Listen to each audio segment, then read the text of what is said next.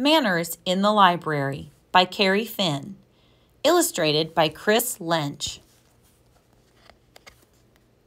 Good manners are an important part of any library visit.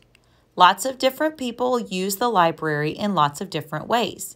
By using good manners, you can show respect for everyone. There are many ways to use good manners in the library. Mia uses her inside voice in the library. She keeps quiet so she won't disturb other people. She is using good manners.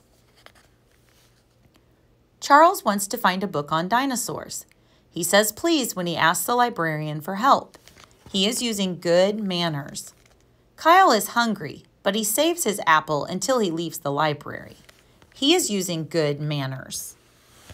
Ruth helps her little sister find a sing-along video. They are careful with the videos, books, and computers in the library. They are using good manners. Grace loves to learn about lions. Still, she checks out only the number of books she knows she'll read. She is using good manners. Jody spends a rainy day in the library. She reads silently to herself so she doesn't bother other people. She is using good manners. Mark's books are due on Friday. He returns his books on time. He is using good manners. During story time, Joey and Tanya sit quietly and listen.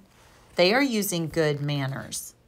Manny does not interrupt his mom while she reads to his little brother. He is using good manners. You can learn a lot at the library. You can also have fun.